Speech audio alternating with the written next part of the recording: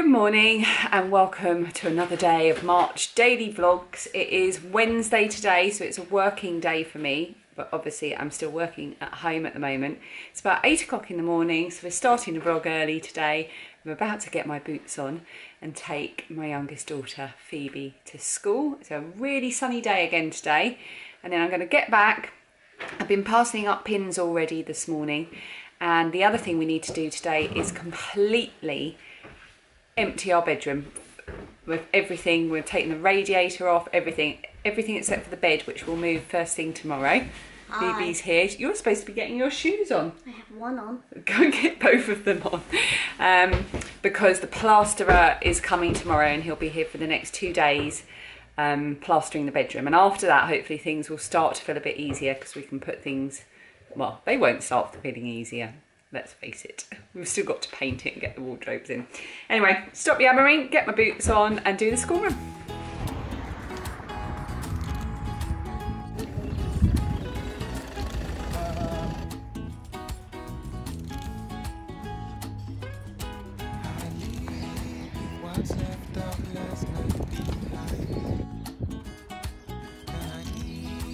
I'm suffering from severe overwhelm today. Got quite a bit of work to do. Got some posts to schedule for the next sort of few days and over the next week, and I need to think about some future things and clear up my inbox a bit.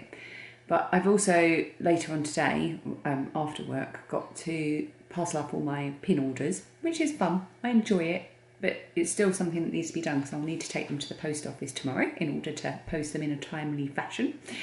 And I need to finish organising things for Dan's birthday and make him an entire cake and empty the bedroom ready for the plasterer coming tomorrow. So it's all crushing a little bit on top of me at the moment. So I'm just going to make myself a list, I think, that I can just work through in order, and I might even make myself a timed list. I always have a little book, one of my favourite little books that I get in the French supermarkets whenever we're in France. I stock up on them, which are these ones. They've got squared paper in. I don't know why I'm showing you a close-up of squared paper. I'm pretty sure you know what it looks like. So I've got my sort of ongoing list in here, and I'm just going to make myself a list purely for today, so that I know that I can slot everything in. Also, I've just remembered Lily has got a flute lesson on Zoom this afternoon, so I'll have to work out where she can do that. Because normally she does that up in the bedroom so that we've got the kitchen clear to cook. She might have to go in the living room. Anyway, that's just me thinking out loud. So I'm going to make my list and then crack on with some work.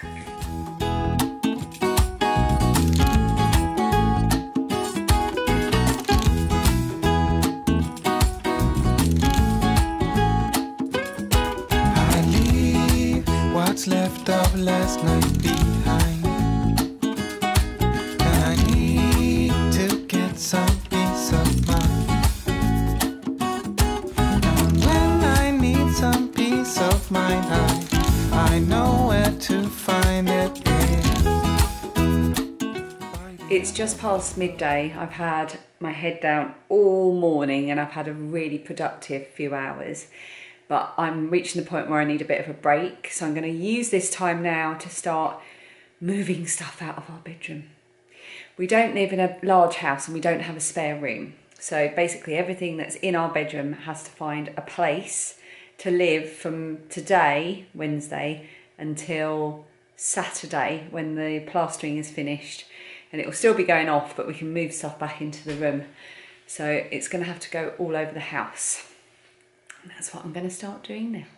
Right, I think what I'm going to do for some of the things, so I've got quite a few boxes and things that have come out of the wardrobes, and I think I'm going to put some towels in the bath to protect the bath and use the bath as a storage area. So we won't be able to have a bath for a few days, but don't worry, we won't be unclean. We have a shower in the loft in a different area of the house.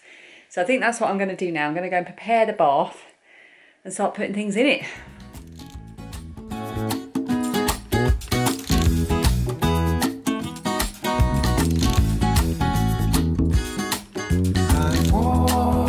Till my feet are hurting,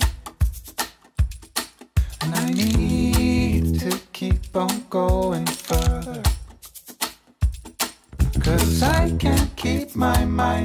things I'd be better off to leave behind. Gotta be careful not to get stuck. And so I walk and I keep on walking, though the shoes I wear are a mess. As I walk, walk and I keep on Been up and down the stairs about 20 times, putting stuff everywhere, and I never thought the day would come when these words would come out of my mouth. But I've just broken a nail. I've bitten my nails my whole life, and recently I started painting them, which stopped me biting them, and I seem to have slowly got out of the habit, which at the age of almost 44 is quite impressive. So I'm really proud of myself, but I've just broken my best one. Never mind, I shall gently file it down. I might paint my nails later, just to stop me nibbling at it now it's all raggedy. Well, I'm starving now, and normally I go for a really healthy lunch. Well, that's not true. As healthy as I can manage, but I just can't do it today. I don't fancy salad, don't fancy anything. I think I'm just going to basically eat a bagel. Don't judge me.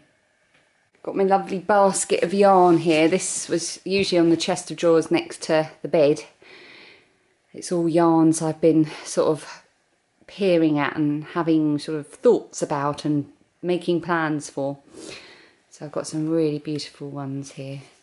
This is elderflower stitches. The colour is lemon drizzle cake. My favourite colour and my favourite cake. And this was a gift from my lovely friend Rachel for my birthday last year. I've got 2 skeins here that I dyed myself. I solar dyed these actually in the heat of last summer. I can't remember which video I spoke about it. If I can find it, I'll pop a link to it underneath about how I did that. I dyed them using the heat of the sun, and they're both Christmas colourways. I can't remember what I called them now. So they're going to be socks, Christmas socks. Got some lovely minis from Beaches and Birdsong. Absolutely beautiful minis. These were a part of a club that I signed up for. I'm not going to show you everything. I've got some lovely Christmas yarn here from Suzanne at Green Lumpkin Yarns. I know not all of my followers on this channel are yarny nuts, but I know a lot of you are. This is called Fairy Light Glow. Oh, I just love this. My plan is to make myself lots of Christmas socks, but I just never seem to find the time. So they're all here ready. My lovely friend Becky, back to Blighty. This year was the first year in a few years that we haven't been able to meet up in person just before Christmas, but she gave me this a couple of years ago, and it's her Past the Quality Streets colourway. I've got a lovely Hedgerow Yarns one here. This was a surprise from Helen of Flora Honeypot. I was nominated for a care package. Isn't that lovely? Such a beautiful colour. It's called Fallen Leaves, so it reminds me of my favourite season, which is autumn. And this is a yarn I dyed myself, which I always thought I'd turn into a hat, but yet again, I haven't done it. Not enough hours in the day. Now they don't fit back in the basket. I'm going to have to fiddle about with them in a minute, but first my bagel. 'Cause I can't keep my mind off things I'd be better off to leave behind. Gotta be careful not to get stuck. And so Too late to go back now. The room is, hang on, how do I do this? Let's go from this end. Right. The room is, there's our bed. There's the bathroom full of stuff. The rail is in here until tomorrow. And then we go all the way round to here. The room is empty. We're now going to take the radiator off. And then I'm going to get back to work for the rest of the afternoon. And I've got to make a cake. A cake? What for? I'm at the end of the road. Dan is angry with a screw. he was swearing at it. He's gone to get some kind of tool to help him deal with the screw. Here he comes. You okay? Uh-huh. Do you want to talk? No. Let's leave him to his battle with the screw. I just want to show you now my reality. So we live in a terrace house, which we've established earlier in March vlogs, was built in around 1905, which makes it Edwardian, not Victorian, which is a good point, which also explains actually. So we've always thought of it as Victorian just because our previous house was Victorian, and a lot of the older houses on this road are Victorian. But actually, yes, if it was built around 1905, which we're not entirely sure it was, it would be Edwardian. But looking at it as a house, that would be very correct because it has very high ceilings, very big windows and very big rooms, which is more typical of Edwardian than Victorian. I say that after about 5 minutes of Google investigation and try to make myself sound like an expert, but I've probably just said a lot of incorrect things. So, yes, my point was, everything from the bedroom, we don't have a spare room, is now all over the house. There's stuff in Lilia's room in the loft extension, there's stuff in Phoebe's room. The bulk of the stuff is in the bathroom. We've still got plenty of room to move around, and like I say, we've got a shower off in the bathroom in the loft. So, you know, it's a squeeze, but whatever. We can. First world problems, Dan's saying. We've got a huge bathroom cupboard here. And we can still get in there, so everything we need access to, towels and all the bathroom stuff is there. I won't be having any of my nice hot baths until the weekend, but I can live with that. And then we've got our twisty-turny hallway, which when I first moved in, I fell down these stairs about 5 times because I kept misjudging the steps. I haven't stored anything. There's quite a little bit of space here at the bottom. I haven't stored anything here because I know the plasterer will be going up and down. So I've got a load of stuff just here inside the door, which again, you know, for a long time would be inconvenient, but it's only for 2 days. It's fine. Oh, and just to give you an idea of my working area as well. So this is what it looks like when you are working from home, editing videos because you're vlogging every day, and running an online shop all at the same time at the table. Actually, that's a lie, not at the same time. The bulk of my time today is working. But as I was reading an email and doing a bit of research and reading earlier, I was putting strings on pins. I won't edit until much later, which means this vlog is probably not going to go up until quite late tonight. And then here, yarn, as you've already seen. I mean, this is a fairly typical scene in my house anyway, random baskets of yarn everywhere. This, however, is not a typical scene. So we have tons of stuff that's come out of the wardrobes in our room. And these 2 blue packages here, I ordered a new pillow, and it wasn't right, and I needed to send it back, but they said I can return it for free when the shop's open again in a few weeks. So I thought, well, I'd rather return it for free. So I've got that hanging about, but they sent me 2 in error. So I've got 2 pillows that I need to return. So I might actually pop those in my car. So yeah, that's the situation over there. And then over here, we've got the bedroom mirror and a few other things. Well, we're going to have to move all this. This is Lilia's painting stuff because not tonight, but tomorrow night and the night after, our sofa is actually a sofa bed. So this is going to be pulled out, and this is where Dan and I will be sleeping while the plastering's going on. Also more boxes, photos. So there you go. Bit stressful. I think I'll have a cup of tea. It's heavy. It's good heavy. Really like that. Let me stop that. Phoebe and Lilia are both home from school, and they've been very good, and Phoebe's been doing washing up because I've had quite a bit of work to do this afternoon. However, I'm coming to the end of my working day now, but as usual, I will keep the computer on and probably keep doing bits until about dinner time, basically, about 6, half 6. Hi. Just to mop up anything I need to do and make sure I'm ahead. So we're going to make Dan's birthday cake. Which is chocolate Guinness cake. It's chocolate Guinness cake. It's from the great Nigella Lawson. It's from this book, Feast. He had this, the last time I made this was a long time ago, but he absolutely loves it. and he hasn't requested it in a long time, so that's what we're going to make right now. Right now. Let's get stuck and we in. have the Guinness. I know where to find it is by the end of the road. So I walk and I keep on walking. Though the shoes I wear are a mess. As I walk and I keep on walking till I'm at the end of the road.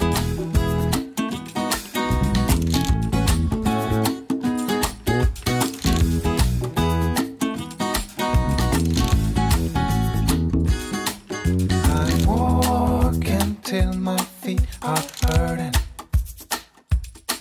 and I need to keep on going further.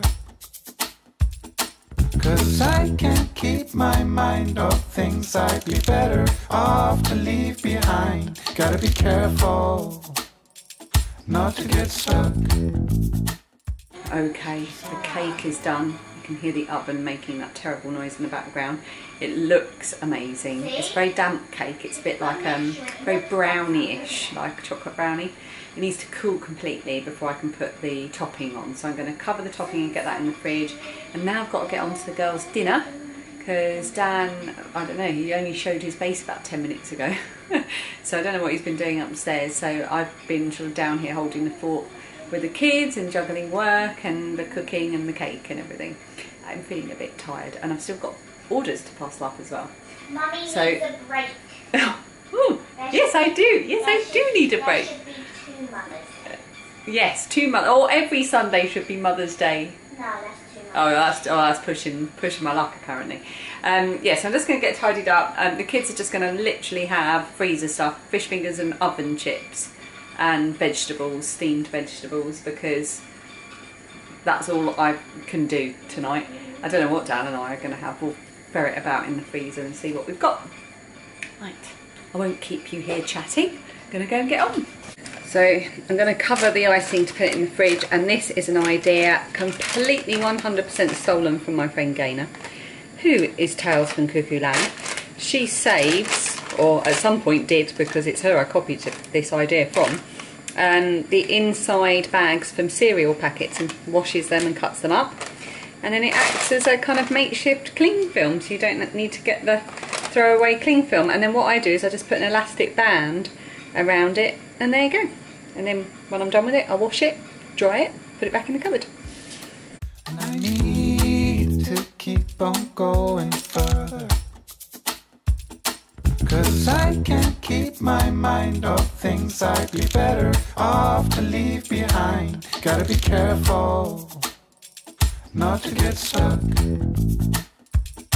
And so I It's coming up for 8 o'clock, and I've been flat out organising presents. Phoebe's upstairs wrapping her presents for Dan now, and editing and sorting the cake out and the girls' dinner. I need to sit down, but I can't, because I remembered that I need to eat dinner myself. So we've quickly got some corn cottage pie out the freezer, and we're just reheating that to have as a very quick and simple dinner for Dan and I. Then I'm going to organise giving Dan his birthday eve book, and then I'll finish editing this and get that up, and then I might put my feet up and have a Thursday night glass of wine, because I think I've earned it today, don't you? Song of the day today. Dan, I was just saying to Dan, I think I'm not going to do a song of the day because I'm too tired. I'm too tired to do it. And he said, I've got a good one. And the song that he's chosen for the song of the day is Human by Rag and Bone Man. And it's a really, really good song. And actually, it's a really perfect song for today, I think. In fact, I might go and put that on now whilst I'm cooking our dinner. Or rather, heating it up in the oven. So, yeah, that's the song of the day. I'll put it on the Spotify playlist. Enjoy. Thank you for coming along with me for this very, very busy day. There's a little bit left of this vlog because we're going to be giving Dan his birthday eve book. It's a tradition in our house that you get a book on your birthday eve, and it comes from when Phoebe, I think, was maybe 3 years old, I had bought her a Peppa Pig book as part of her birthday gifts and hadn't hidden it, just put it on the bed, and she found it.